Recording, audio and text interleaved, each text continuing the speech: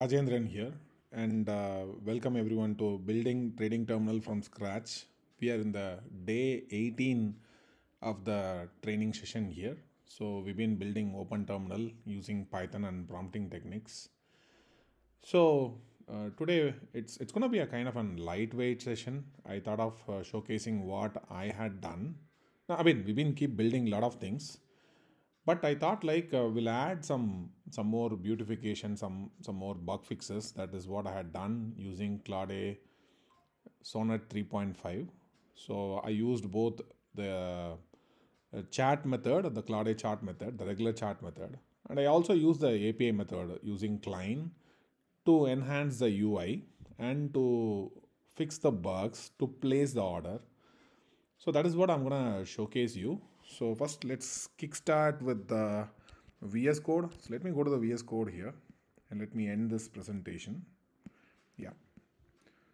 So here is our VS Code. I'm gonna start the application Python app.py, right? So here I'll click on the application. So here is the application, and let me show you what I had done. I had added a small theme switcher over here. So here is a small theme switcher which I had added. This is a core feature of Daisy UI, right? So if you go to Daisy UI, so here is Daisy UI. Daisy UI is what we are using in the front end. So they have provided a lot of themes: light, dark, cupcake, and bumblebee. So particularly I've been exploring this light and dark theme. In fact, by default, the application uses dark theme, and I also provided a theme switcher to switch between light and dark themes, right? And the other than that, let me also switch back to the dark theme because my favorite is dark theme. And light theme also, I made it in such a way that the theme is more minimalistic. So that is what the input I had provided. So I asked, like, I'm using a Daisy UI theme, I want more of a minimalistic theme which suits my existing style. So I have to send my layout.html as one of my primary prompt.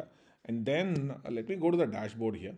So this is the dashboard looks like, and yeah, right now the markets, M6 market is right now running over here. And let me also try to send some orders over here. Let me go and buy. Let's say like I want to carry forward two longs over here. I can switch between buy and sell. So here also you can switch between the themes, right? So let's say I'll switch the themes and show you how the model box will look like.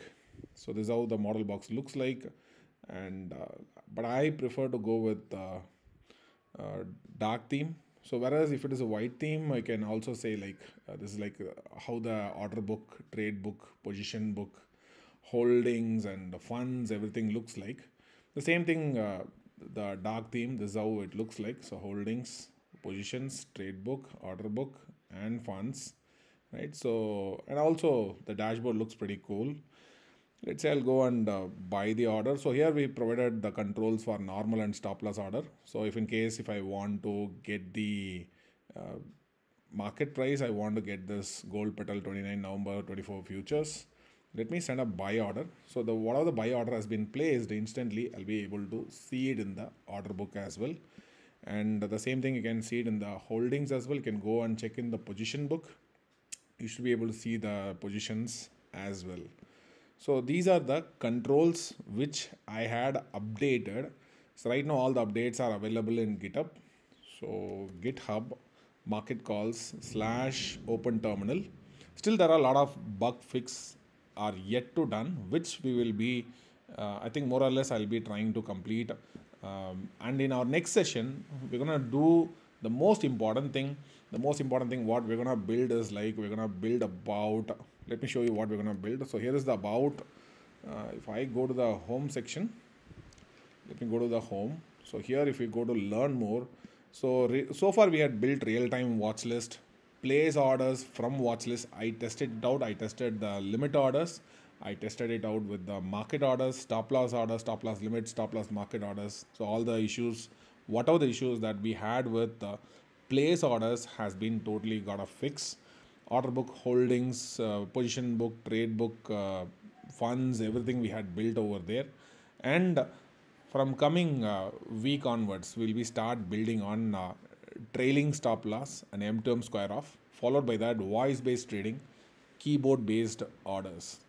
And of course, as usual, whatever the prompts that we are discussing, entire prompt details will be uploaded to the platform, right? So uploaded to the course section. So see you soon with more interesting features development. So we're going to build more interesting features in upcoming days. See you in the next session. Thank you.